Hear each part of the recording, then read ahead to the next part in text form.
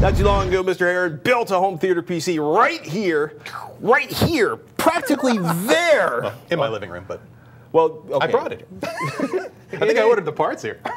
We bring this up because you've been playing around with the new BIOS and some tweaks, and have basically rebuilt your home theater PC. And I quote, "Things are always a bit cleaner the second time around." What'd you do, man? Totally. Well, added the new BIOS that I downloaded from the Zotac USA website. It didn't really fix a lot, but it added a few new temperature monitoring features that I appreciated. It's a really cool running system, but I am overclocking it quite a bit, and I just wanted to make sure everything was cool there. And I always find that if there's a new BIOS file and it's been out for a little while and nobody's complaining about it, why not put that on? Of course, when I was digging around in the BIOS, I found a couple other hard drive related settings that if you tweak those, you pretty much have to reinstall the operating system. Otherwise, within Windows at least, it just blue screens. What kind of hard drive settings would you be tweaking in the BIOS that would... what did you get? Power management, better power management with the drives and better monitoring for the hard drive. So I end up always forgetting that one setting. It's usually buried in some menu. Did that, found it, nailed it. And then I also just decided to start looking at what files I was actually storing on the device compared to what's on my NAS that's connected in the house anyway, the network attached storage device that I use for all my movies.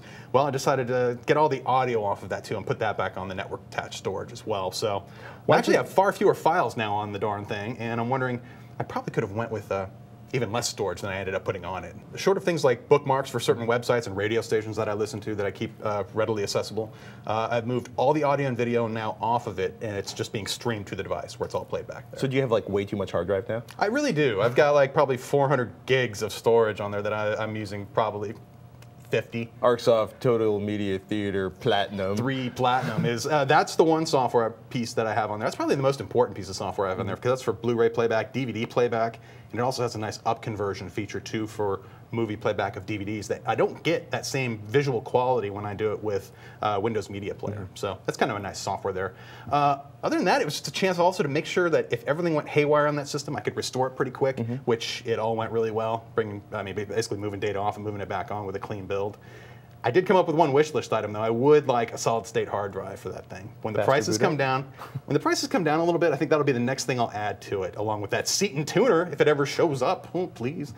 And other than that, it's just it was really smooth. Rebuild didn't take long at all, even on a relatively slow processor like the Intel Atom processor. Didn't take much time, and I'm really happy with the rebuild. I did have one oddity though. You know, I'm using that PlayStation 3 Blu-ray remote control. I like Blu-ray controllers just in general. Bluetooth controllers for the player and the controlling the home theater PC. And I found that when the batteries were low, it would detect for the handshaking of the two components, but it wouldn't complete it until I put new batteries in it. And that drove me, I probably spent I had to sleep on it and finally do some searching on the internet and said, you know what, replace the batteries. So if you ever have Bluetooth related problems with your devices, make sure you have fresh batteries in the darn thing, and it saves a lot of problems. So good call. But I think the SSD though, for just random access and usually the boot up process, which once it's running, I just leave it running. But forever. That'll be the next little thing. Maybe I don't need a big one though either. It could be like 40 gigs, something like that would be about perfect. Those are cheap. Getting there. They're cheap. Getting there. We'll go to the internet. I'll show you later. Okay. That I need to look at.